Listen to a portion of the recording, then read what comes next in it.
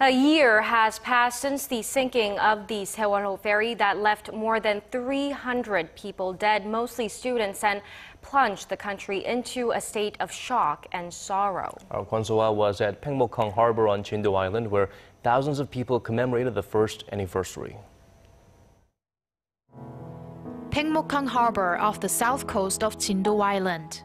Last year, the victims' families gathered here, calling out to loved ones trapped on the sunken ship. Now, this port has become a place for them to remember the 304 people who died on board the ill-fated ship.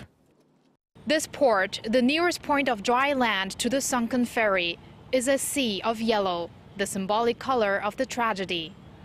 Though a year has passed, Paengmokhang harbor will remain a site of grief, especially for the families of the 9 people still missing.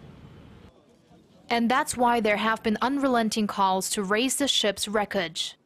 On Thursday, President Park Geun-hye went to the harbor and addressed the appeals for recovery. 얼마 전 세월호 선체 인양이 기술적으로 가능하다는 발표가 있었습니다. 저는 이제 선체 인양을 진지하게 준비해야 한다고 생각합니다. She vowed to raise the ferry in the near future and do everything possible to recover the 9 missing passengers. Other politicians and officials were present at a memorial service for the victims, including Minister of Oceans and Fisheries Yoo Gi-jun, who expressed his sorrow about the tragedy. The government will do its utmost to prevent such a big tragedy from happening again. He added that the government would listen to the bereaved families and the public in regards to the unresolved issues surrounding the accident.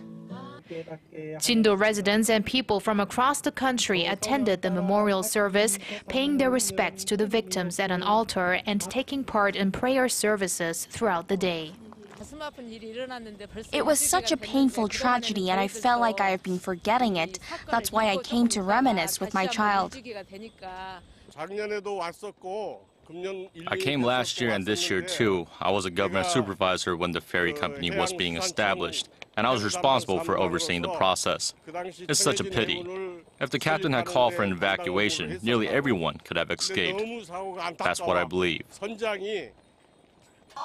While politicians and the public gathered for the event, some of the families of the deceased and still missing skipped their scheduled appearance. During the memorial service, the names of the victims were shown on a screen as yellow balloons were sent into the sky in a symbolic gesture of remembrance. Kwon Soa, Arirang News, Paengmokhang Harbor.